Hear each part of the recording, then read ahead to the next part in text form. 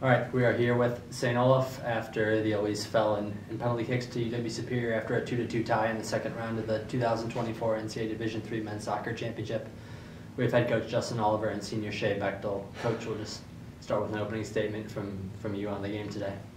First things, congratulations to Superior and Joe Mooney. Very much so a deserved performance from them. They came out in the second half and just kind of were taking it to us physically, winning first, seconds, and thirds.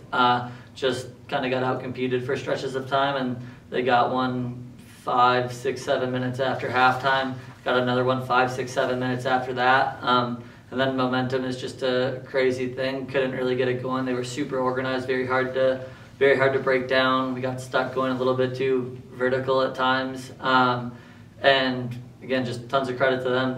They put together a performance that was worthy of honestly winning the game in regulation time.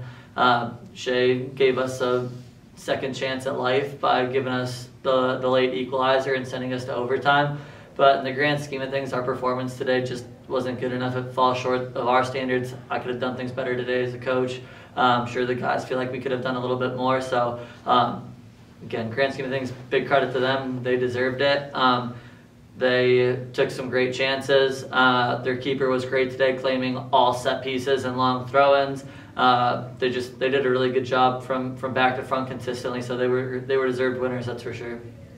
Shea, it was kind of a game, like Justin said, that had a couple of swings in it, and probably the biggest of them being your goal at the end of regulation. Just talk about that moment and walk us through that goal. Yeah, I mean, trailing the game, we were probably down for like 35 minutes. I think they scored goals pretty early in the second half, and as time winds down, obviously we still have belief, but then there's also always the voice in the back of your head saying like chance might not come. And as Dimitri likes to come down his right, and so I figured he was going to cross it. I initially thought the ball was coming to me, and then out of nowhere, Kamani made a good play to get in front of the defender, and as he flicked it on, I knew it would be going towards the goal. So as it bounced, I knew from earlier in the game that their goalie likes to come out on 50-50 balls, so just touched around him and finished it.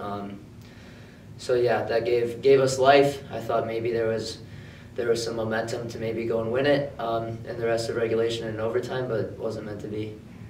And Justin, just talk about not only Shea, but the class that has 6 conference championships, a national championship, like they've done. Everything. These guys are special. They've rewritten history here, like you alluded to. 3 MIAC regular season championships, 3 MIAC postseason championships. I think like an 11-1-2 record in the NCAA tournament. They have had just a lasting impact with just results, but the thing that nobody else gets to see, just what they did to our culture and our team and our environment. They're a special group, and the last competitive season that they got to see as freshmen, we were coming off of a 9-9 season, technically speaking. So they backed themselves. They came in here and they built everything from the ground up. So just huge congratulations to Shea, to Peter, to Joe, to Holtzy, to Clemente, our manager Alex Felix. Just 6 guys that I got so much love and respect for, and I'm so thankful and so blessed to have gotten to coach them. So yeah, just they did some special things, and now it's our job to continue to carry the flag and do things that make them proud to be Ole soccer alums. Yeah, Shea, kind of similar question for you. What's it been like to be such a big part of so much success? I know it's fresh, but just... Yeah, I mean, it's been a blessing. Obviously, when I was being recruited by Travis, when I was like literally freshman in high school, but he came into St. Olaf, and I had no idea what St. Olaf was, no idea where it was. I remember asking my dad. He was like, you should check your email. Travis from St. Olaf emailed you, and I said, why would I ever go to school in Minnesota?